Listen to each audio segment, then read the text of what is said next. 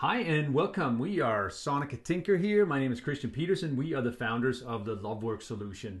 Today we're going to be talking with you about how personal stress affects our relationships and what we can do about it. Yeah, and there's no question about it that personal stress spills over into our relationships. It does affect every aspect of our life and it tends to be contagious. So my stress will kind of transfer to you and you get stressed over my stress. And when we get stressed, we have high levels of cortisol running through our systems, which counteracts the hormones that are running through our system when we're feeling connected. So it's no wonder that stress produces disconnection in relationship. Yeah, so we're gonna first give you a couple of we'll share some of how stress affects our relationships, and then we're going to offer you some ideas for what you can do about it. So when you think about it, when we're stressed, we're often in fight or flight, which has a tendency to show up in relationship as one person withdrawing. You know, we kind of go into ourselves. We quit communicating. One person shuts out the other person, and we become more alienated and disconnected from each other. Yeah, we might become less affectionate, distracted, superficial. You know, when I get stressed, I might be obsessing in my mind over what it is I'm stressing about, and it just has me, even though I don't mean to, it has me pull away from her. We also have a tendency when we're stressed out. I don't know if you guys know this. I do. Like when I get more stressed out, I'm more sensitive, right? It seems like I take things more personally. I'm more likely to notice like the negative behaviors. And when we're stressed, we're less able to stop ourselves from reacting, right? We get more irritable, more hostile, which tends to result in more fighting. Yeah, you just know that feeling when you have a shorter fuse. You know, I know that for myself. I just have a shorter fuse with everything. Yeah, we tend to vent. We got less filters. We say stupid stuff that creates more problems. We kind of set ourselves up to be in reactivity with each other. Yeah, and then stress is just depleting to us. You know, we get tired and fatigued inside. We can't think as clearly. We make more mistakes. Our communication begins to break down. Like Sonica just said, I might say, come with snappy retorts that I didn't really mean, but it came out in a different way. Stress kind of magnifies our worst traits. It brings out that not so great side of me. And it results in more conflict and more distress in the relationship. So we're all aware that stress has a negative impact, not only on ourselves, our health, our emotional state, our physical well-being, but it does affect our relationships. So what can we do about it? Yeah, the first thing we recommend you do is you break it down. Like, what are the stressors, as we say? What are the stressors in your life? What is it that you're stressed about? Is it that you just got a pink slip from work? Is it that at work you have way more to do than you can handle? Is it because of something that's going on in your relationship? Or is it because your children are growing up and leaving the house and that's causing you stress? Is it health challenges, financial challenges? There are so many external things that can cause stress. So what is it for you?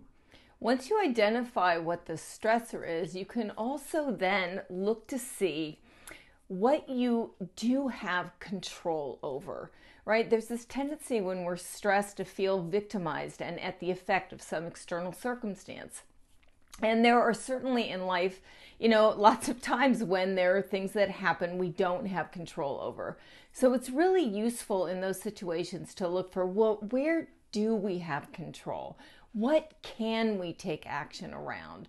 What can we make a difference around in our relationship or our work world? Where do we have power? You can even shift your mindset from this thing is happening to me to it's happening for me, right? This is an opportunity or a challenge. It's a chance for me to step up and create some positive change in my life. Yeah, Sonica and I have actually often done that in our life when there are external stressors that we might not have any control over. We can't make them go away.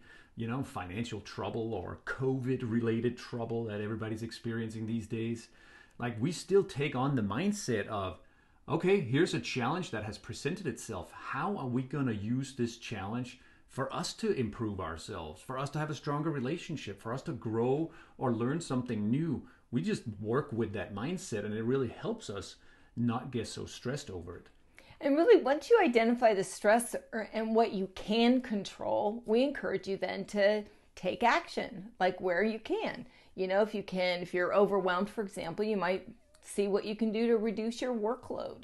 If you're feeling challenged physically, you might look for what are some things you can do to better, create some better self-care habits. Yeah, can you get other people to do some of the work that's on your plate? It's a great way to de-stress. Sometimes you might be able to pay someone to take care of stuff around the house, or you might be able to talk to a coworker at work who can help you with your projects. We have typically, when we begin to look at, like Sonika said, what can I do? Then ideas begin to show up for where you can, I could reduce my workload there. I could work a little smarter here. I could ask this person for help. So, asking for help is another really great way that we often don't do, because, many of us just operate on the assumption that I should be able to do it all myself. And so, the thing I'll say too is notice that, be aware that tiny actions can have big impact. So another idea we would have is to and cultivate some empowering daily routines that really help you feel good. Like Christian started his day today meditating and doing Tai Chi. I started this day thinking about how I could make a difference for the clients that I'm working with today.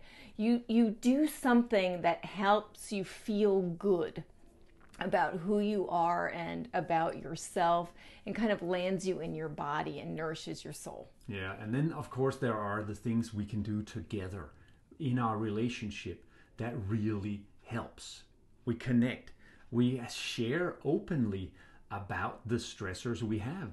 Because, one of the things that often happen in relationship is when I get stressed, I take it out on you. You're the person who's close to me, so you're the one who gets to feel my stress and anger. And then we easily become like adversaries, as opposed to, hang on a second, we're in this together. We're on the same team here. So, have an open, honest discussion about what it is that stresses you. Get vulnerable and real about it. Even if it's something you think shouldn't stress you, you should be able to handle it on your own. Say that to your partner. That will really help to de-stress and de-escalate the situation. Yeah, certainly being vulnerable also can be enough to help you shed some of the tension and stress and worry that you're carrying, when you can just sort of let it be there, get it out, and have somebody help hold it with you. Yeah, so we hope some of that will be useful for you. And just remember, like I just said before, remember that your partner is not the adversary. You're on the same team. You can help each other de-stress. And we hope some of these actions will be useful to you for how to deal with stress in your relationship. And really, last reminder here is just be gentle and patient. Everybody goes through challenging times in life, and know that this too will pass. And what can we do, both individually and together, that can help us navigate these challenges just a little bit better? Yes.